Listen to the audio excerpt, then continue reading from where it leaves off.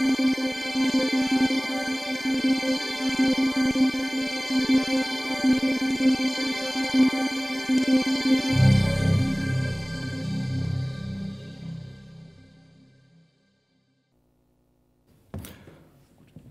hello, my name is Raphael. I'm an inventor.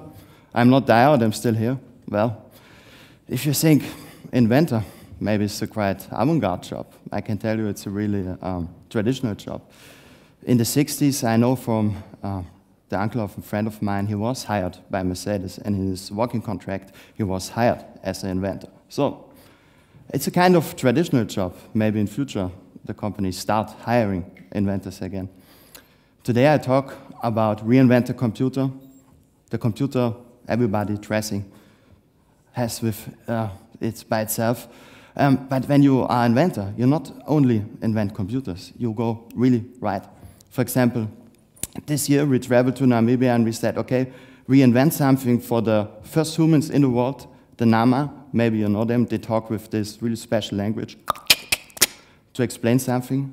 And we went there and said, okay, we can invent a kind of fog collector and power mile in the same unit. And this really changed the world. They can collect around 50 liters of water a night. They can produce their own energy. So it really changed, if you're inventing something, the life of people. And that makes it really powerful nowadays.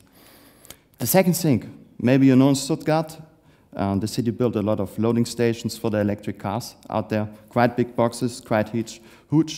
Every parking space has one of these boxes. I can say in 2 or 3 years, they're going to be removed because we reinvent the loading station for the electric cars. It's highly more efficient. We make a patent with sponsor of us tonight. So I think it also will impact our life in Stuttgart in the future. So maybe you take this. Tonight, I talk about my main focus point. It's reinventing the computer. Think behind. How the future computer can be. Everybody using computers. But, hey, look at the computer. 47 years lack of innovation. IBM, 2000, 250, 1966, touching keyboard, even 3D graphics, wow. And input pencil, even a special keyboard. Windows 8, 2013, touching keyboard. Oh, it's almost the same. Even I think the design was even a little bit more Apple style, I would say. So, 47 years, lack of innovation? I think so, yeah. 47 years, we got inspired. A computer should look like a book, and it is. If you have a notebook, it's even inside the name. If you have a laptop, it's even something that looks like a book somehow. So, we said, hey, you know, maybe a computer can look different. And as young inventors, we got to change to show that. 2011, my great team, Stephen Chan from Hong Kong, me, Raphael, and Julian Hun from Taiwan, we participated for Fujitsu Design Award, and our goal was, look behind the object. First rule, if you want to reinvent something, if you want to reinvent a chair, don't look, okay, I want to design a chair like a designer. Don't think like an engineer, oh, let's make the chair like that, and we focus on the technology. No, you have to look behind the object. So if you think reinvent the chair, you have to think body support. And this makes the difference. This brings the creativity. So, in the long time, wow, we make brainstormings, half a year. We came to a certain point. Julian was playing around with this, with a chord like that. He had in the hand, brainstorming, and I said, wow, that's the future computer. It's flexible. You can bend it, you can even do like that. And maybe the future computer, if you want to extend the screen, you do like this. So, yeah, why not? Why don't make a future computer like a code? Okay, we said we do it. So, yeah, sounds crazy, but we did. So, this is. So, we make a computer that looks like a code, and inside you have a display. Yeah, that's a fiction everybody sees here. But that's the first part of innovation, or inventing something. You have to take a fantasy, make something, and you just make a kind of philosophic model, how it could be. And then you say, okay, now we realize it. And here it comes. It should be flexible. You can bend it, move it. So the computer's not like a fixed form, like a book. Inside you can touch, doing something, your desktop. So we created technology that can do that. I explained it, but first I show you. This is the prototype with real parts. So it's flexible, you can bend it. However, What we said, okay, the future computer, we use some future key technologies. The first is you have an array of cameras, you know, these cameras you have in your smartphone or like in your computer. The second one, you have mini beamers, which you know maybe from some extenders from modern smartphones. It's quite super small beamers, like a sand cone, you can beam everywhere. But if you combine this on a flexible circuit board, which is also easily available, you have a flexible computer. And this is super powerful, because when you have something flexible, you have 1,000 more user cases. You can sit together, you can plug the computer each other, so you can extend your monitor easily. You can bend it, so you can make different screens, you can play around. And what's the most greatest innovation? You have a mobile 3D scanner.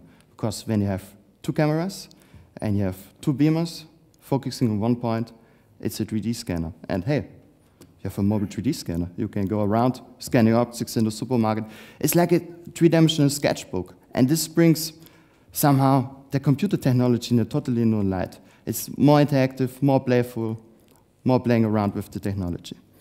And this is what one of the points when I think reinvent the computer, think behind, try out new things, play with the technology. That brings the topic alive. Here you can see, this is the prototype. Well, I hope maybe in 2 years you can buy it. Hope so.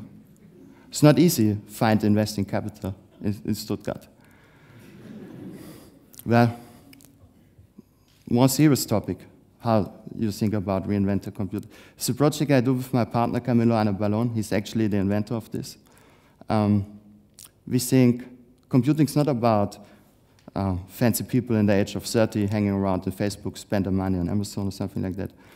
When we think about computing, we thought, what about premature babies that are separated from the mother in the incubator and have no access to the love? They are 3 weeks, sometimes months in the incubator. They have no television, they have no radio, they have no telephone, you know. Like, for example, I would be in the hospital. So we thought, what about bring haptical computing to them? What about we make a kind of Facebook for this? And hey, you're a premature baby, how Facebook can you? So if you make a kind of Facebook for them, I think it's mostly about the mother and reconnect the baby with the mother. So this was our big topic. So we created a mattress that can simulate how to be on the mother chest. And the mattress can move around, like we here. You have the smell, you have the sound, you have everything. So it's quite haptical. So we think, don't think always keyboard, don't think always mouse on the computer. Think in different categories. And what's really impressive, we have a kind of module. The mother is dressing. I have it here, the prototype. You have it here on the chest.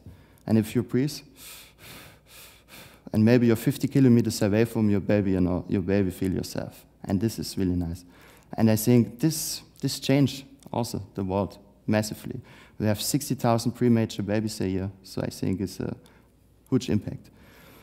And this is also something. Make computing more serious, make it more haptical, make it more to real people's life. Something else, we always looked around, it's, hey, how is buying a car? When I go to buying a smart nowadays, I go to an industrial area. Maybe it's not the most beautiful place of Stuttgart and select one, but my girl has always said, wow, the smarts are so colorful. I want to have my favorite color on my smart, and wow, and then they should paint it. I said, okay, painting could be possible, but where's the interface? And I have it tonight here. It's the first haptical color interface in the world on stage I show. So, make it on. Thanks. So, I thought, okay, what about you go in the shop in Stuttgart, Königstraße, and say, I want to design my own car, different colors, everywhere. And I created the interface doing that. So, I would like to go in the audience and have some colors there. So, I have a smartphone, it's quite nice color, and I say, okay, what about my favorite smartphone? What about my new car have the same color? Let's try. Okay, here it is. Nice. Nice. And, hey, just for fun, I have also some vegetables here. So it works also with vegetables. Let's try. Okay, yellow. Yeah, and what's really amazing, it's not about something only fixed object. You can have also a ball that is with a kind of color gradient. So it's a kind of color joystick. So you can switch seamless between the colors. So it's a kind of new experience. It's something different than have only something with touch or something keyboard that the old philosophy of computer is. So what's the conclusion of everything? I would say we should leave the current tracks thinking, wow, a computer is only just a keyboard with a mouse. We have to look behind. We have to look how we can impact with computing the life and society. And for me as inventor, I want to bring the haptical computing in all of your lives. Thank you.